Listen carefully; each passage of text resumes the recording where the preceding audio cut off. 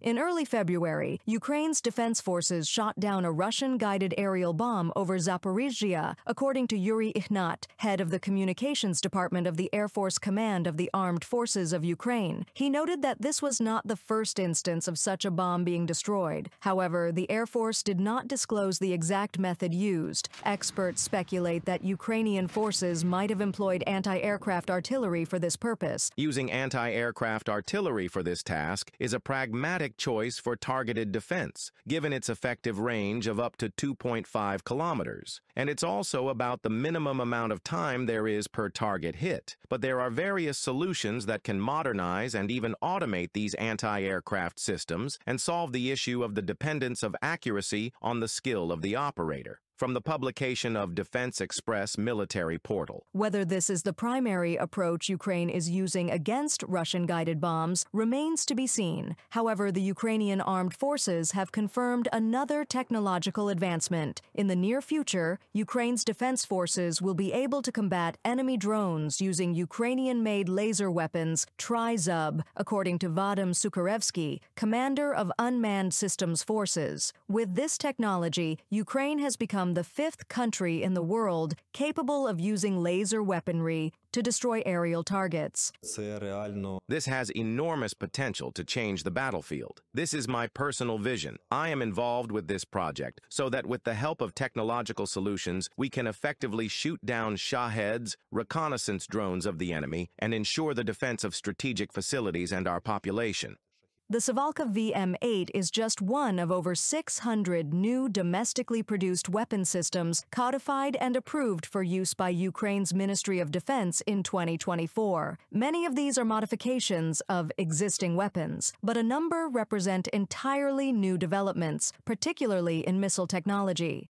The Palyanitsia missile has entered serial production. The missile drone Peklo has successfully completed its first combat missions. The new Ruta missile is undergoing successful tests. Meanwhile, the long-range Neptune will soon become a terrifying reality for Russian forces. Volodymyr Zelenskyy, President of Ukraine, at the Boris Payton National Prize ceremony. During German Chancellor Olaf Scholz's visit to Ukraine in December 2024, Kyiv showcased its latest UAV innovations, including the Shark reconnaissance drone paired with the Ram-2X strike drone. The latter is comparable to the American Switchblade and is designed for targeting frontline enemy positions. This combination, dubbed the Killer Duo, represents a significant advancement in Ukraine's drone warfare capabilities.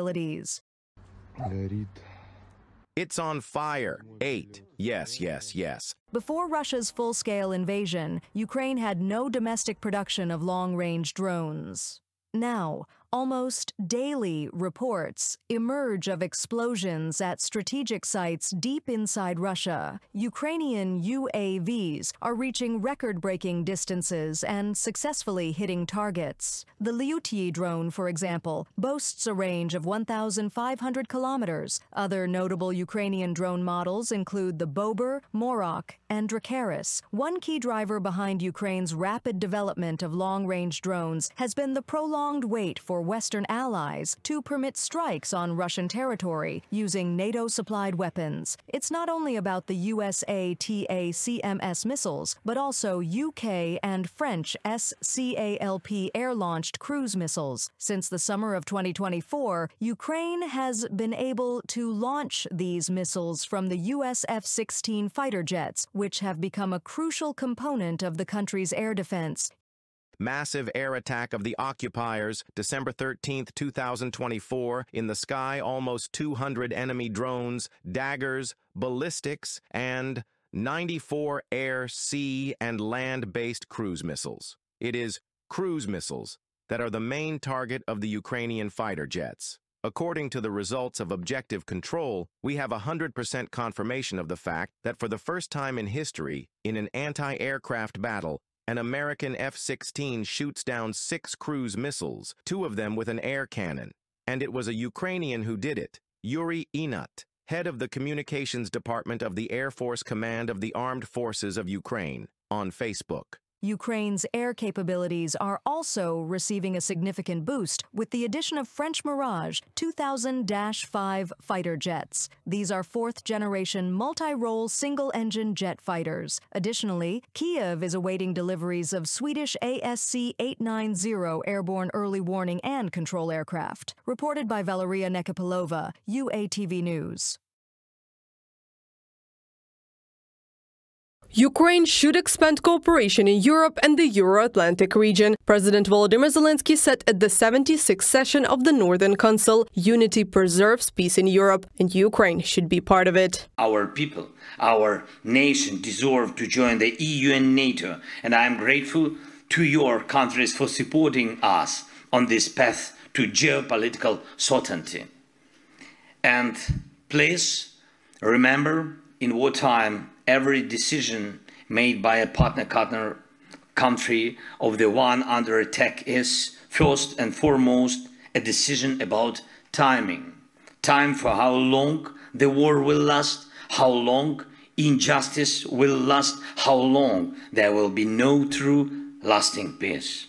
Iceland, Denmark, Norway and Sweden are ready to invest in the development of the Ukrainian defense industry, the heads of governments said during the Ukraine-Northern Europe summit. Back in June, Copenhagen and Kyiv agreed that Denmark would buy Ukrainian-made weapons and equipment, and on October 28th, Sweden announced an investment of 20 million euros in the Ukrainian industry. Ukraine has launched underground production of weapons, Volodymyr Zelenskyy said in early September. We are starting to produce weapons underground so that Ukrainian soldiers can defend themselves even when deliveries from our partners are delayed. We have developed our own drones and missiles. We are gradually moving this war back to Russia so that Putin will finally feel the pressure to seek only one thing: peace. Volodymyr Zelenskyy, President of Ukraine. The first plant of the German concern Rheinmetall is already operating in Ukraine. The second one is on its way, the director of the company said in an interview with the Ukrainian mass media. The company is on its way to building 2 more factories, a gunpowder plant and an ammunition manufacturing plant.